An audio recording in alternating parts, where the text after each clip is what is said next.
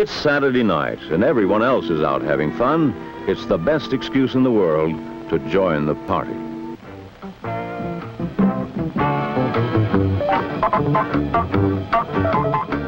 If we look at what's going on in the world today, we see so many different things happening at the same time. Climate change, energy, food shortages, the economy, terrorism, all of which are escalating. And it can be very confusing trying to make sense of the debates around these things.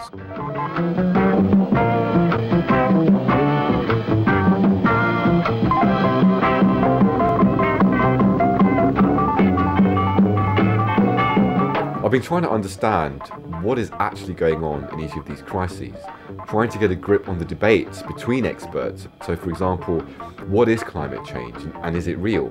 What is energy depletion? Is it real? How does it work? Or are these things just something that we're being told? And I've tried to really separate out vested interests from actual data and evidence.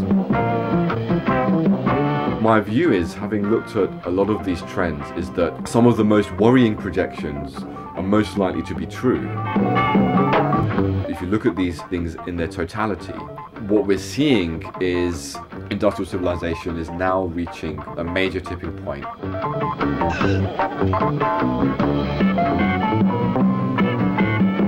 I think the urgent question that we need to be asking ourselves is what comes after, and that is really up to us.